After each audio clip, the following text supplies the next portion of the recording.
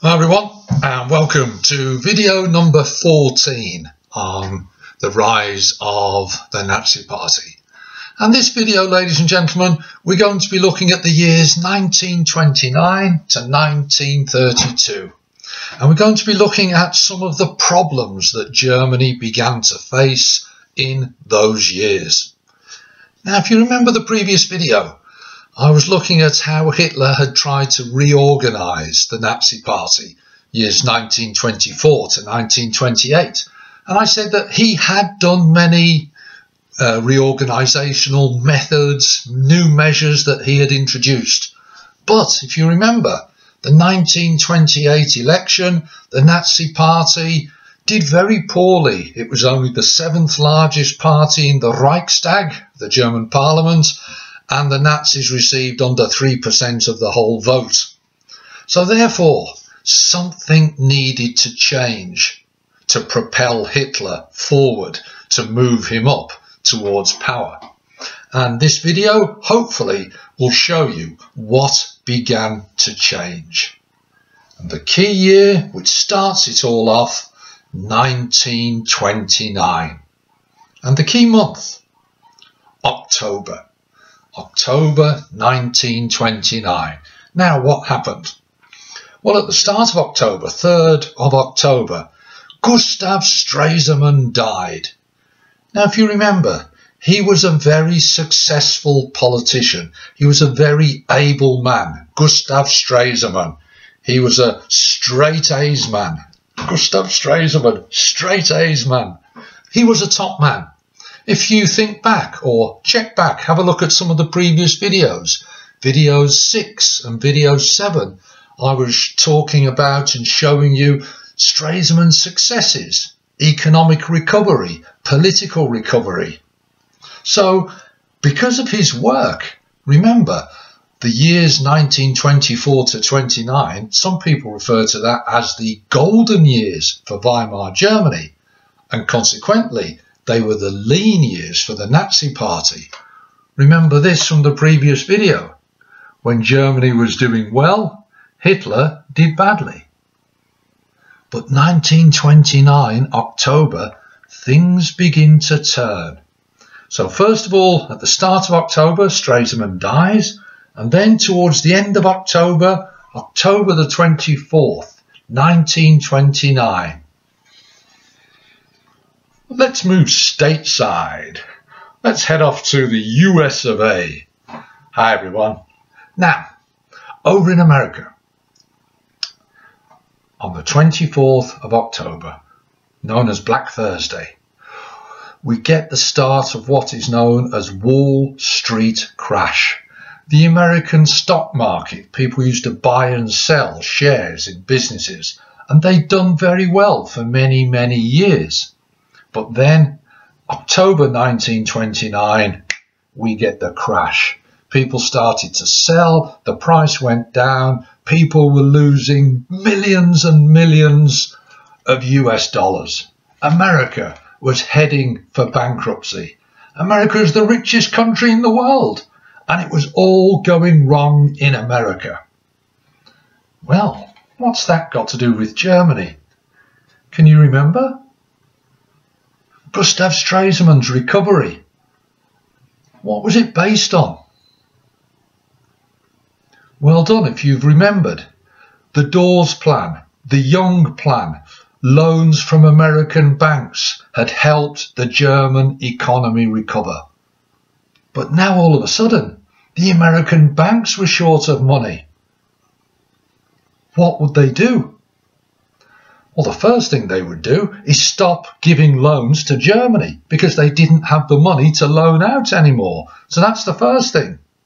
But then things get even worse for Germany because the American banks say to the German banks, start to repay us the loans. So then the German banks would have to say, right, we need to repay now. But the German banks had already loaned their money out to German businesses and German factories. So the German banks have to go to the German businesses to say, give us that money back because we have to pay America.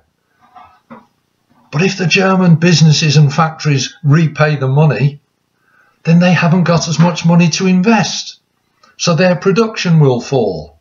Or the factories, the businesses will close. So then German people will be out of work. So Wall Street crash had a massive impact, a terrible negative impact on Germany.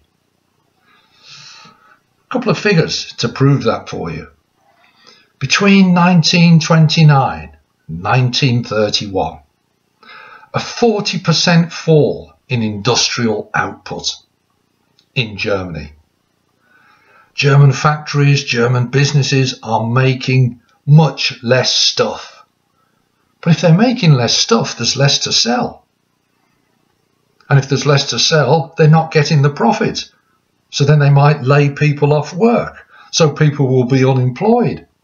So they won't have any money to go out and buy stuff. So then the factories will not make as much. So they'll put more people out of work. It's a downward spiral. Things were getting very, very messy in Germany, 1929. And it all came from America. Wall Street crash. So, there's your first problem. The problems in America. Leads to the second problem. I've already hinted at it. Unemployment. People in Germany lost their jobs. September 1929, there was 1.3 million Germans out of work. September 1931, 2 years later, that had gone up to 4.3 million. September 1932, another year later, it had gone up again to 5.1 million. And finally, January 1933, 6.1 million German people were out of work. 40% of all factory workers unemployed. 50% of 16 to 30-year-olds, the young people, unemployed. 60% of all graduates, university graduates, unemployed. Their lives have become a mess. And why? Because they've got no work? Because of the problems in America. Well, what would that lead to? That led to the third major problem. The economy in Germany collapsed. Germany went into recession. It was a depression. Things were terrible. What was the impact on people about that?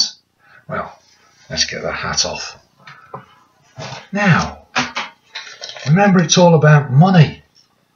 Well, some people, remember, they'd done well, 1924 to 1929, golden years. Some people had done well, so they had got savings. Some people had invested their money, invested their savings in shares, but the price of shares has fallen, so they've lost all of their life savings. They've lost it. How would they feel? What about if you were one of the people who'd lost their job? You'd become unemployed. Well, you haven't got any money because you're not working anymore, so you've got no wages. But then you think, oh, at least I've got unemployment benefits. But as we'll see later in the video, the German government cut the unemployment benefit. So again, they will not be very pleased. What about those people lucky enough still to have a job? The workers. You think, oh, at least I'm working. Yes. But the German government put up their taxes because they needed the taxes to help pay all the unemployed people.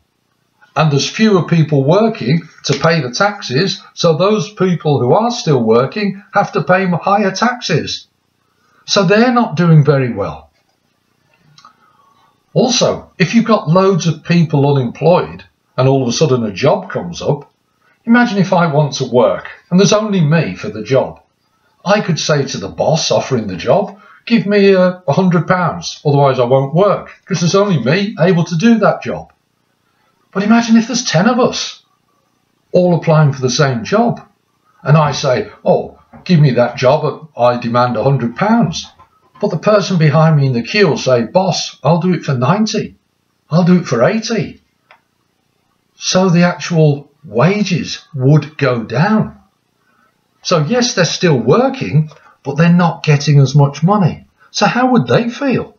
Particularly if the prices of things begin to rise. 1932, those people still working, their real wages, how much they actually bought, had fallen by 70% compared to 1928. The actual wages and what they would buy in the shop had gone down 70%. So they're not happy. Many of the unemployed couldn't afford rent, so they're living on the streets. They're homeless. Homelessness increases. They're bored. They're desperate. Crime, violent crime, it's all increasing. 24% increase in theft in Berlin. Things are going very, very wrong in Germany. America, the jobs, the economy. There's three big problems that we've identified so far. Things are a mess. People are becoming desperate. Well, surely the government needs to step forward to help. And they did. Remember though, Gustav Stresemann, straight A's man, he's sadly gone. So the replacements are not as good as he was. The first one to have a go, Chancellor Muller, he's in coalition. Remember the Weimar government was often coalition between different parties. Muller argued with Brüning about the way forward, what to do to help the people. So Muller, in March 1930, Muller resigned, leaving Brüning in charge, Chancellor Brüning. Now, he has got some ideas. What were Brüning's ideas? We could argue, fair enough, he wanted to balance the books. Income and outgoings, he wanted to balance it. He remembered 1923, hyperinflation, when the German government had printed money, so that wasn't the answer. So he said, right, what I'm going to do to balance the books is I'm going to reduce spending and I'm going to raise taxes. Remember what I said about the workers paying more taxes? This is why, because Brüning, the Chancellor, decided it was the right thing to do to sort out the economy. But the Reichstag, the Parliament, did not agree with Brüning and blocked it and said, no, that's not right. We need to find a different way forward. But Brüning, he knows the Constitution of Weimar. Check it out in one of my earlier videos. The Constitution of the Weimar Republic said, in emergencies, the Chancellor can go to the President, Article 48, and force through laws using emergency powers. And that's what Brüning decides to do. He uses Article 48 emergency powers to force through his new measures. Now, in 1930, Brüning uses emergency measures 5 times. In 1931, Brüning uses emergency measures 44 times. In 1932, just before he resigns, Brüning uses emergency measures 66 times, overriding the Reichstag, which hardly met in the end. What's happening to government in Germany? The Parliament being ignored by emergency powers. It's almost as if one man is taking over, Brüning. So using these emergency powers, he brings through other measures. Higher taxes on beer, sugar, foreign food. Would that be popular? No. He's trying to protect German food, but in the end, the prices of all food begins to rise. And remember, wages aren't rising with them. so even people in work aren't well off. The civil servants working for the government, December 1931. By then they've had a 23% pay cut, so they're not happy. Those people who are unemployed, they've had a 60% cut in their unemployment benefit. Wow, things are not going well in Germany. 1929, 1930, 1931, 1932. Things are going badly. There's been four main problems. You know, I like to help you to remember. It's all been about money, hasn't it, ladies and gentlemen? So that should help you remember the four main problems that Germany faced. It's all to do with wage, earnings, money. W, work. By the end of the period, 6 million Germans are unemployed. They have no wage. It starts in America. The Wall Street crash. It's become chaotic. Very, very bad impact from America onto Germany. There's a very famous saying that if America sneezes, the rest of the world catches a cold, because America's so important economically. Well, America's not sneezing here. America's getting a terrible, terrible dose of the flu. And that caused huge problems, particularly for Germany, which was so dependent on America. Dawes Plan, Young Plan, American loans from banks. A, America. The third problem was the government. Bruning's government introduced measures, you could argue, which made people very, very angry, very upset. It made their lives miserable because of the economy. Money, jobs, prices, chaos, homelessness, crime, everything has gone wrong. The four problems. Germany, 1929 to 1932. Well, ladies and gentlemen, remember this. When things were going well for Germany, things were going badly for Hitler. But as I've tried to show you today, things began to go bad for Germany. The four main problems. How would things then go for Adolf Hitler? When there are problems, many people lost faith with the Weimar government, and they're looking around for answers. Their lives are terrible. They want a better life. They want some answers. They're angry. They're full of rage. They're full of despair. They want some hope.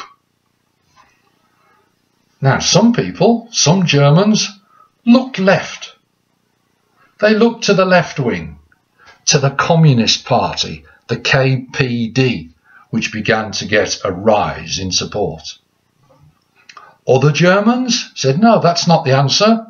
Other Germans reached right. They turned to the right wing, to the Nazi Party, and the Nazi Party begins to get a rise in support. Was Hitler ready for this? Remember the previous video. Yes, he was. He's got all of his party organised. He just needed something to kickstart it. Well, 1929 gave him the impetus. So Hitler is ready. People are beginning to look to him for answers. What will he do? Is he ready for things to go his way? And for the answer to that, ladies and gentlemen, please watch the next video. As ever, I hope it's been useful. Speak to you soon. All the best now.